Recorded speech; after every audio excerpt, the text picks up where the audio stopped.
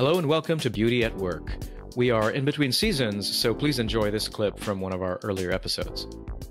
Philosophers have been trying to define beauty for centuries. I'm not sure anyone's actually succeeded, but we can identify a few essential aspects of it in particular domains. In this clip, astrophysicist and author Dr. Livio explains how these aspects of beauty are especially important in physics. Here's what he had to say. To define beauty is an almost impossible task. There probably are as many definitions as the number of people you're going to ask to define it. What I tried to do in that book, and that in itself was hard enough, was to define, to try to narrow down a little bit. When does a physicist talk about a certain theory in physics specifically as being a beautiful theory? So it was not a definition of beauty. It was a definition of beautiful theories in physics. And even that turned out to be very difficult because if you, again, look at many scientists even who talked about beauty in physics, they use many, many words like harmony and balance and all kinds of words like that. And I tried to somehow focus on the things which I thought were absolutely essential in a way. And I ended up with three concepts, as you mentioned. I mean, one was symmetry. And symmetry I put in because most of the fundamental laws of physics, they have a symmetry associated with them. In fact, all the laws that we call conservation laws, like, people heard about conservation of energy, conservation of momentum, and so on. All of those conservation laws stem from certain symmetries. For example, conservation of momentum stems from the fact that the laws of physics are symmetrical under translation, which means they don't change from place to place. We see the same laws that we have here on Earth apply in a galaxy that is 1 billion light years away. The same laws of physics apply. Conservation of energy comes from the fact that the laws are symmetric with respect to time.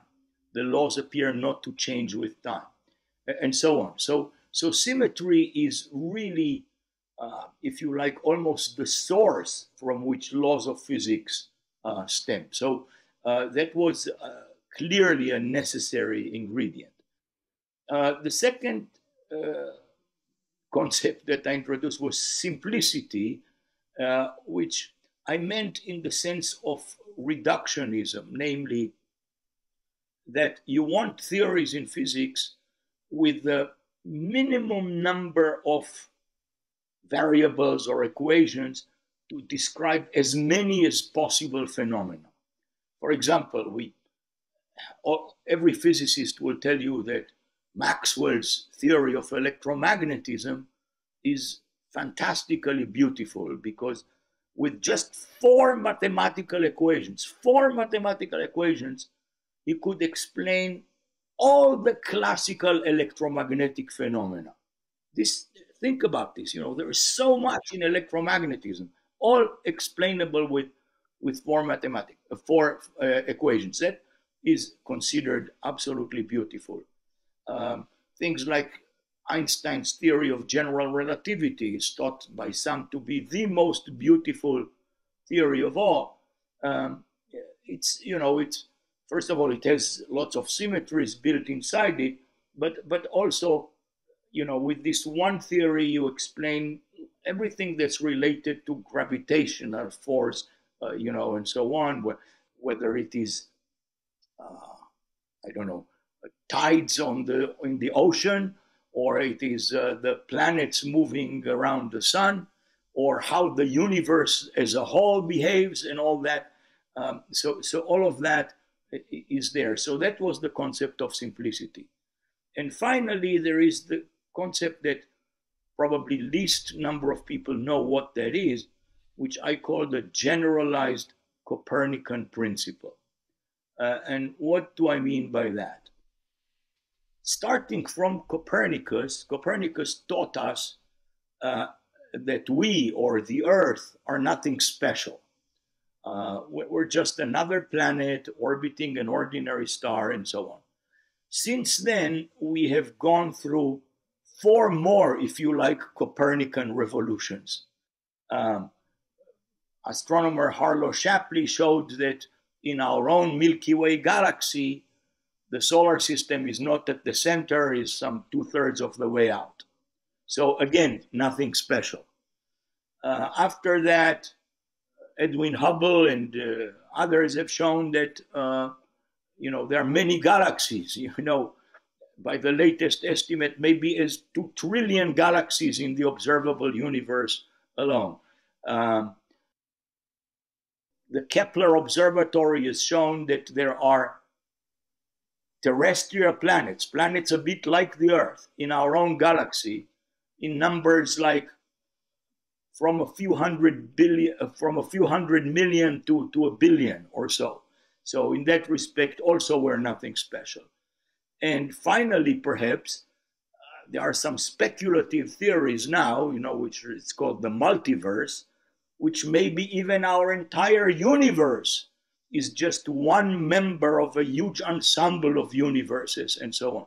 So in all of these steps, we have kind of progressed to a situation where the theory is not dependent on us being there or the Earth being in a special location.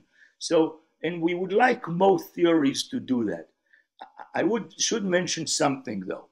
The last step which I mentioned, multiverse, that maybe there are many universes, that's maybe where Copernican humility meets its limit. Because it is possible that in these many universes, the laws of physics are different, or the values of constant of nature are different, so that, for example, complexity and life could not emerge in them. So our universe is somewhat, if this ensemble exists, our universe may be special in this ensemble, not quite the same as everything else.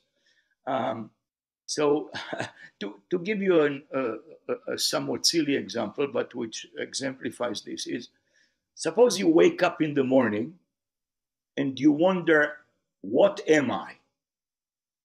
Now, if you just went by statistics and by not wanting to be special at all, you would say I'm an insect, because insects are the largest biomass on Earth. At any given moment, the estimate is that there are about 10 to the 19 insects. It's one followed by 19 zeros of insects. So, just speaking like that, chances are you are an insect, yes? But why is it not true? Why is it false and you are not an insect? Because merely by wondering about the question, what am I, you already distinguished yourself as being special and not an insect. Yes? So, yes, you want this generalized Copernican principle to be nothing special, but it does hit a limit at the end. So, we now hit that limit, for example, in this example. Yeah, no, that's really fascinating. You also dismiss, I suppose, the value of elegance, which is another sort of criterion that a lot of scientists bring up as not being particularly necessary for a definition of beauty in scientific theories, right? No, I don't dismiss it. I mean, elegance is brought a lot in mathematics. I mean, people talk about elegant proofs. There are proofs that are shorter, usually, simpler, somewhat surprising, and so on.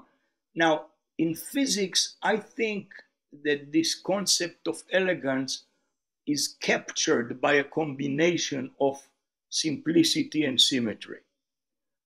So this is why I didn't bother to list it separately. But elegance is certainly something very nice to have. And in mathematics, it's there definitely are problems where the proof is more elegant this way than it is that way. You find the answer in more elegant ways, and so on. So it's an important concept, but I wanted to be as reductionist as possible in my definition. So I did not list it as a separate Right, right, right, right. necessary condition. Yeah, you see it as a function of other, yeah, of symmetry and simplicity. Um, Tell us about your own experience, in your own career. Are there moments of encounters with beauty that stand out to you in your memory? Well, you not necessarily things that I have done. I mean, there are things that clearly stand out to me as I just mentioned this element of surprise. Uh, the element of surprise is is very important, and well, it's captured in these other things. But yes, but it is important. By that I mean, for example, if I look at general relativity, which is this incredible theory of Einstein that describes gravity, for the life of me, I still did not understand how he thought about that. I mean, there are many things that are in the air. And, for example, special relativity, had Einstein not written it, somebody else would have within a year or two. Henri Poincaré was extremely close, to writing something like this.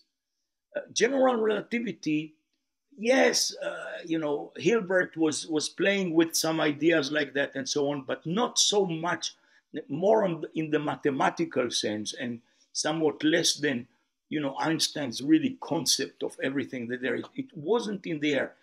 Similarly, I've written a book about symmetry, which was called The Equation That Couldn't Be Solved. And in it, I described this French mathematician, Évariste Galois, who died at the age of 20, but before the age of 20, he invented a branch of mathematics that today we call group theory. Um, that was not in the air at all when he formulated it. I mean, that, really blows my mind when I see things like that. Um, so those are the types of things that really that when sometimes catches you by surprise like that. I mean, those are moments that I definitely remember. Yeah. They seem to evoke a sense of awe, I suppose, right? I mean, the fact that someone can come up with something That's like right. this. That's right.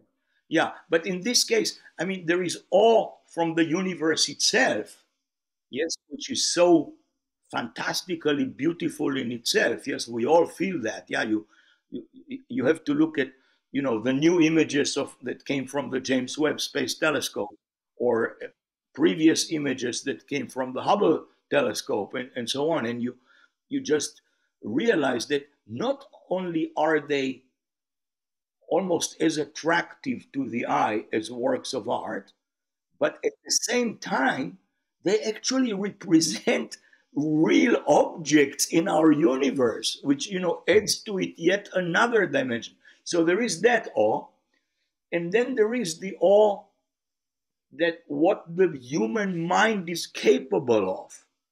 How could this young mathematician of age by the age of 20 do that? I'm trying to think. Yeah, I've had a fairly reasonable career as a scientist. But when I'm trying to think, what have I done by age 20? The answer is absolutely nothing. Yeah. Right. This guy formulated group theory, I mean, it's Wow. amazing. Yeah, yeah, it's astonishing. I mean, there's also, I suppose, that that famous Einstein quotation that the I can't remember the exact phrasing, but what is marvelous about the universe is the fact that we're able to understand it at all, right? I mean, the very fact that if you add that to your Copernican principle, given how insignificant we are in the scheme of things, it seems rather bizarre that we're capable of grasping the laws that govern everything, uh, Right. or that. Yeah, from a physical perspective, we're insignificant. But but from the sense of what Einstein meant when he said that, we are extremely significant because you see, with every step that I mentioned, for example, with these 5 Copernican revolutions, if you like, those revolutions meant that we as humans understood something new that we didn't know before. So our mind expanded precisely as fast as our physical significance diminished. So, in that sense, we really are central to That's everything. extraordinary. Yeah. Um, I suppose. I mean, I wonder what you think about whether what scientists have found beautiful over the centuries has changed in that respect, right? So I suppose prior to Copernicus, maybe what might have been beautiful would have been things that established our centrality in the scheme of things, uh, as opposed to now things that establish how decentered we are. Do you see any changes, I suppose, over the centuries in these sort of fundamental aesthetic criteria that govern science? No, I think it is more a matter of perspective. You see, for many, many centuries, people thought that the the orbits of planets around the sun have to be circles, mainly because of aesthetic reasons.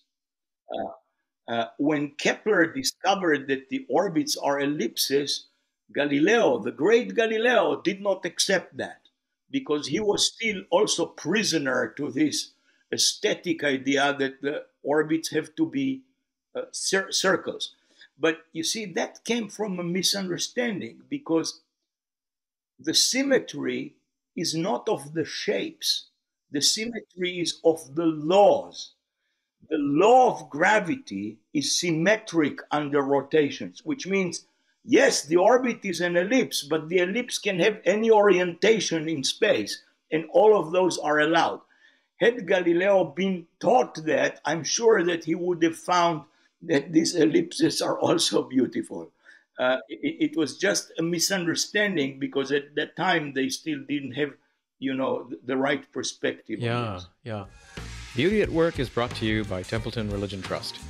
If you enjoyed this clip, go check out the full episode. And please take a moment to subscribe and leave us a review. It really helps get the word out about the show. Thanks, and see you next time.